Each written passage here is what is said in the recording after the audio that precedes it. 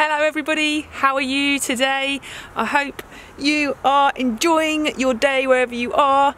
I've gotten up early to come and meet Simon to do another recce walk, which is a research walk for my walking group, Kent Outdoor Explorers. And of course we're not walking at the moment, but I want to get a few new walks together so that when we are allowed to gather and walk, that there'll be a few new walks for the group. So it's very exciting, but it's a little bit grey today, and we had beautiful weather on our last walk, so I think we're expecting a little bit of rain. I'm just waiting for Simon to turn up, and then we will be having a lovely cup of coffee and have a look at our map and see the route today. So I'll show you now actually. So this is our route today. Let's just focus on the old mappy map there. So we're in Borough Green. This is all a bit rough because I haven't quite figured it out, but take this footpath here and head over to Oldbury Hill, which is there, and then work our way down to Ightham Mote, which is there. So we get to hopefully walk through the grounds of Ightham Mote, potentially along this footpath, but maybe just walk in a little bit and then back down onto the Greenstown Way, which is beautiful. A few Shipbourne, and then onto Dunk's Green. I think there is a point that we're going to turn up. Literally, this map has our whole route. We're going to turn up, come up here to Old Sour Manor, and then cut back across through Baystead and back up to Borough Green. So that is our route. 12 miles. Let's go. Simon and I are doing a little book swappy. So these are some of the books that I'm offering. If you'd like to choose one of these, this is an amazing novel. If any of you are interested in epic journeys, go for this one. Walker's Guide to Outdoor Clues and Signs, always good to know what's going on. This is very interesting. It's all about, like, you know, the structure of our villages and what is all behind all of our bits and bobs of culture and stuff like that. And I haven't actually read this one. So maybe Simon can. Oh, it's got his name on it. It's destined for him. This is the book that Simon has kindly lent me in praise of walking. And interestingly, I have actually heard a podcast with Shane O'Mara, which I'll find and I'll put a link in the description so you can listen to it, all about how walking is good for us and why it's good for us. And I heard him talking about this book, so I'm very excited to read it and learn more about the science behind why we feel so good when we walk.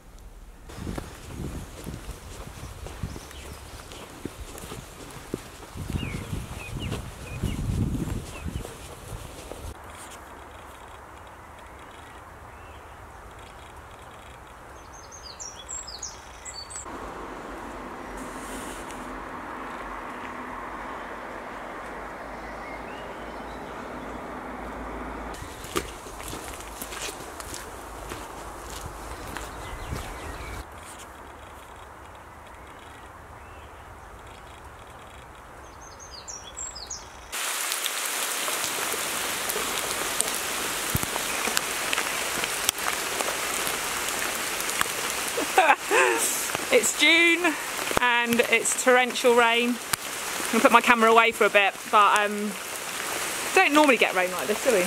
We don't. But no, we need it. Yeah. Maybe not right now. No, we need it, yeah, true.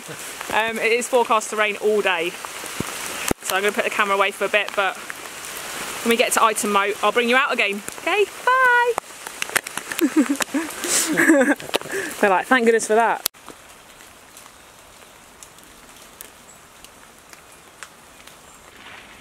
That's a better view.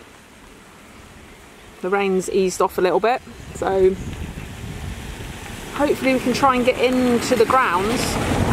There's a footpath that comes in sort of over here somewhere, but at the moment, with it being locked down, quite a few of the National Trust, which is what this property is, under management by National Trust, are closed. So we're just going to go and find out if we can get onto that footpath.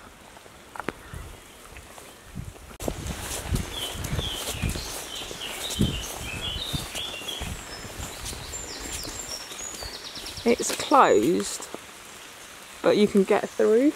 Okay. So what does that mean? So the footpath is open. Footpath is open, yeah. That's how I'm reading it. Yeah, that's how I'm reading it too. Yeah. Alright, let's go. You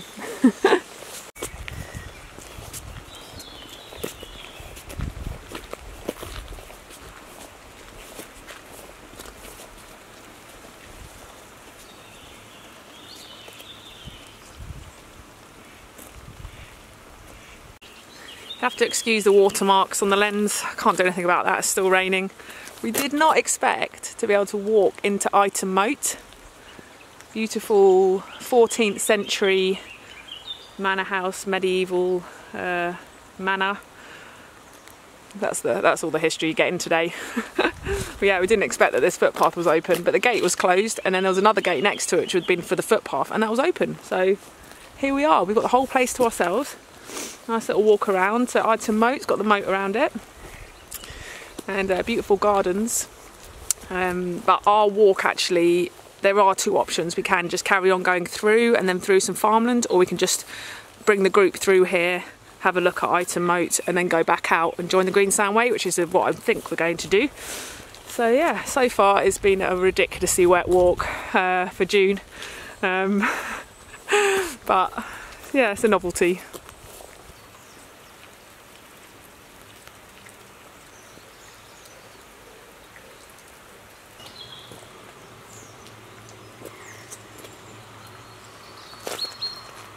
Fancy a cup of tea and a scone?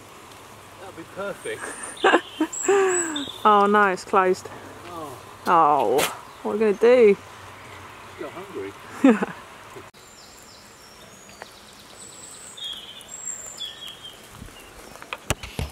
This is the ancient camera tripod here. 14th century. Yeah.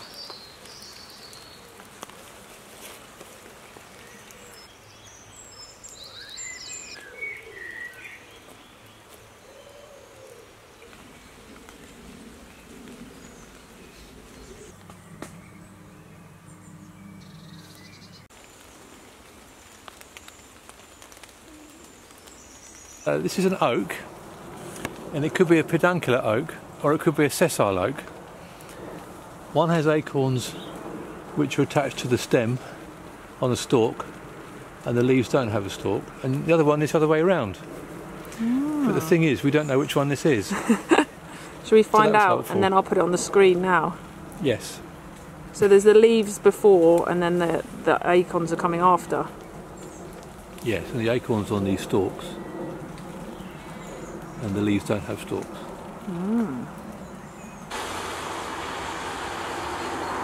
So we're walking through the village of Shibborn, not Shipbourne as I pronounced. And Bourne is the river Bourne. River. Yeah. Bourne means river. Bourne means river, but there's one near Little Bourne, through Little Bourne and Patrick's Bourne, but it's not that one. No, that's the Nailbourne. Yeah, the Nailbourne. The river here is called the Bourne. Just called the Bourne. So We've got the local, river. got the local guide here telling us about the features.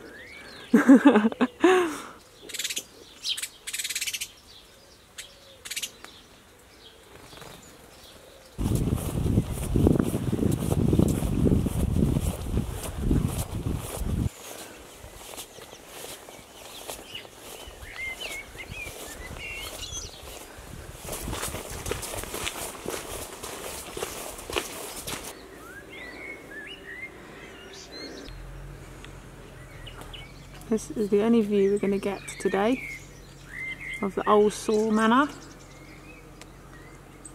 So that's a shame we can't get into Old Saw Manor. It's National Trust. 13th century? Something like that.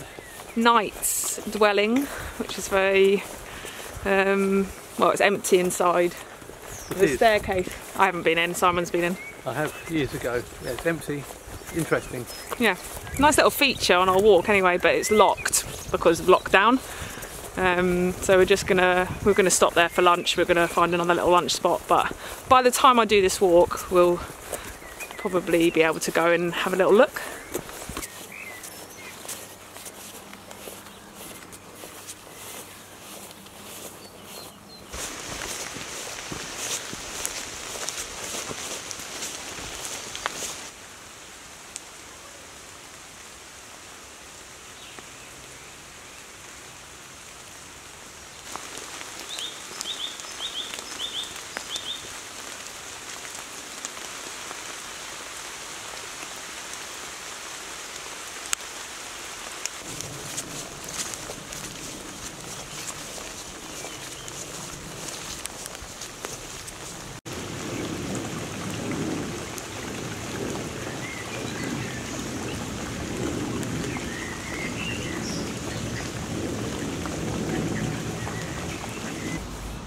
Bye, Simon. The umbrella didn't work very well. Bye.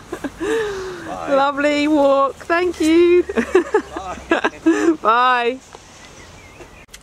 Finished the walk, back in the car and feeling fresh and happy, a bit tired in the legs. I think overall it worked out about 13 miles, but I have to go and have another little check because it took a couple of different footpaths in different places. It rained a lot. First part of the walk was very heavy rain, and then it stopped and it was nice and dry for the middle section, and then it just started raining again now, so my feet are wet. As you'll remember, my boots need replacing, so yeah, that was fun. But I had waterproof trousers and so did Simon, so that's good. I hope you enjoyed following along with this recce. I will put this recce on soon. It could be like an autumnal recce, hopefully. I do really miss the group walk, so if any of you are watching and you are regular walkers with our group, then I am missing seeing you, and I am missing the walks a lot. It's amazing to get out with Simon. He's become my little recce buddy, but I really do want to start the walks very, very soon. I'm just waiting for any kind of government guidelines for group gatherings.